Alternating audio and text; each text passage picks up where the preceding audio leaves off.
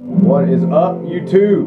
I'm back. I got some tapes like I told you I was gonna have. I got a couple CDs and went to a show, so a little bit of an album review. First of all, I'm listening right now to Lucifer's Legion with his latest record, Therion. Lucifer's Legion is a one-man black metal project from Australia. He writes some really good stuff. I'm a very, very big fan of Lucifer's Legion. One more plug, YouTubers. There is a new YouTube channel called Heavy Metal Relics. You're going to want to look into that. Here's the flyer. Yeah, you're going to want to look into that. Recently, she did an interview with Reaper from Crucified Mortals on the latest episode, and if you tune in this Friday, she's going to be doing an interview with Athanar from Midnight, so all the more reason to go check it out. Anyway, I got the new Crucified Mortals, Psalms of the Dead Choir. I got it on cassette tape. They had this at the record shop when I was in Portland for the concert that I'm about to talk about as well. Yeah, I couldn't pass this one up, man. Reaper's such a cool dude, and Crucified Mortals is such a great band. Really like the picture here. Like the, you guys, anybody remember these old shitty fucking Halloween costumes? I remember having to wear those terrible masks. So yeah, I really like the sound of this record. Well, this cassette tape. If you're into like some old school heavy metal sound and stuff that still stays nice and demonic the way I like my metal, you should look into Crucified Mortals, Psalms of the Dead Choir. But yeah, definitely an old school vibe. It's not black metal. It's I don't know. I just call it like old school heavy metal. But anyway, I went and saw Archgoat playing with Valkyra, who was my favorite band of the night. Also, Hellfire Death Cult and Weregoat. Weregoat had a different guitar player, so if you were like me and you were familiar with the Slave Bitch of the Black Ram Master, you would have been expecting, you know, just some straightforward fucking war metal, and which I fucking love it. And I also loved even more what I got, which was like the second they started out, the guitar just woo, with like that dime bag type of scream, and that went on through the majority of the show. And also this new guy that was playing lead guitar with them was also doing some low death metal vocals, which made for like a really good sound. Big improvement to Weregoat. I mean, I already liked Weregoat, but I like him even more. And let's see, in Hellfire Death Cult, your typical hateful group, much in the vein of Nyogthablis, if that's how you say it, and Intoletarian, when Intoletarian is not just talking. Yeah, so yeah, really hateful. They all cover their faces and really low tuned. And then Valkyra was very much in the vein of Watain, and I like Watain a lot, so I love them. And of course, you know Archgoat, that aggressive satanic death metal was fucking killer. I got Archgoat's set list. So these are the songs that they played. I noticed some of the guys that got set lists from their other shows had a little bonus section down here that was encore. So we didn't get an encore. That was one of two strikes from Archgoat. Strike two for me, which is, you know, just a personal strike, nothing really against them completely.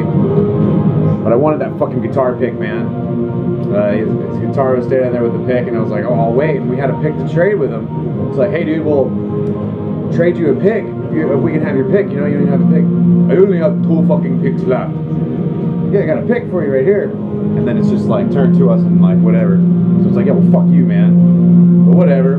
You know, it's kind of lame of me to, I guess, ask him for his guitar pick, but it's also kind of lame for him to deny me the guitar pick, especially when I'm offering him one in return. But in his defense, the pick that I have is your standard thick pick, and the pick that he uses is this tiny little jazz pick. So maybe it was a specific thing, I don't know. It was still kind of douchebag move though. Anyway, moving forward, here's 2 more cassette tapes, starting with this one. Sorcier to Glass, the Puressence of Primitive Forests. Printed on a Pro tape. This is put out through Dread Records. I've been noticing a lot of good things through Dread Records lately. SDG did a split with the band Ende, another French black metal group. who has also recently put out a fucking stellar release through... The cassette tape was put out through Dread Records. This is a bitch to get out. And the CD, I believe, was put out through Osmos. And it hasn't had a vinyl pressing yet, but I'm sure the one will be on the way because it is a great, great record. Great, great, great, great. So SDG, here's a little track listing. This is, I think this is their release from like 2010. So it's a little bit older. Of course, they have developed their sound a lot since then. But this is a good tape. And as far as I know, you can only get this on cassette. I don't think this has had a CD release. Don't know if it ever will, but it's nice to have a, you know, some cassette only release. Next up, I got SHATAAN, Black Twilight Circle artist. You probably know about it. This is put out through Crepusculo Negro. That war metal record or cassette tape I was listening to in my last video, Abominablood, was put out through this label as well. I noticed one thing strange about it. It still has the tabs on the top. Usually these are popped off, so if I wanted to record over it, they sure made it easy to do. Why would I do that? But another cool thing about this tape, so okay, first, of course, you got your standard J card, logo. What we got here? This is here's some info, recording info. But then they included this cool little fold-out lyric sheet. I haven't had a tape like do this yet. Of course, I don't have a lot of tapes. So yeah, you got the lyrics on this printout.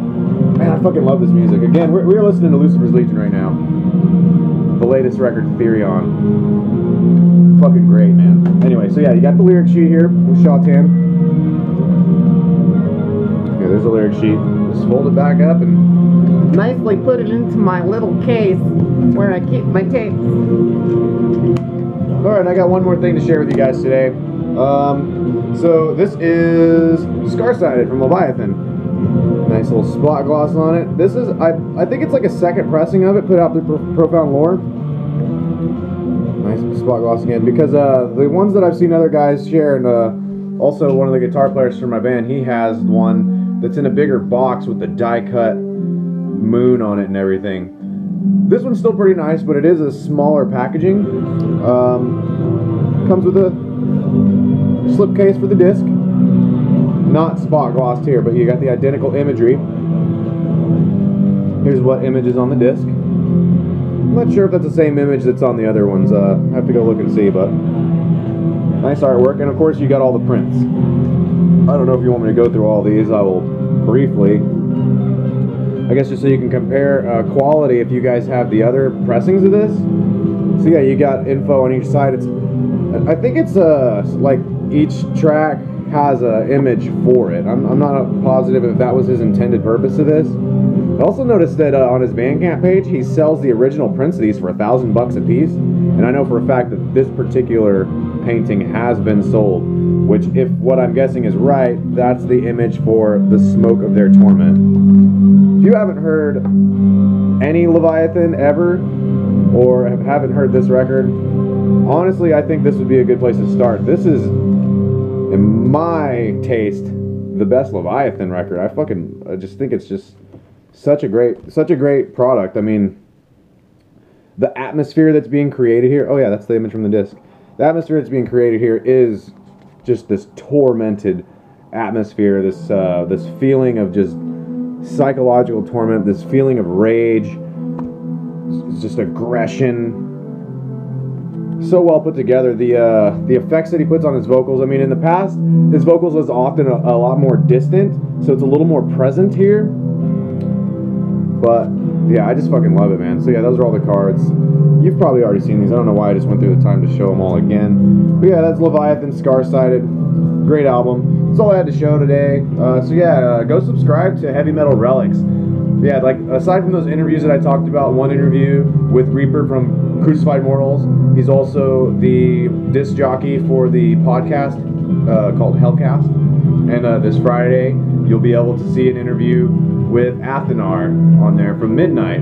Also, HELLCAST has an interview with Athanar from Midnight. But aside from that, Heavy Metal Relics has tons of old school footage, like VHS tapes being dubbed over to digital YouTube channel, so you can watch like old concert performances and stuff, to just kind of give you that flashback, or maybe if you're researching these bands for the first time, you can get a little insight on where they've come from, or maybe more insight on how their sound has changed or how their live show has changed.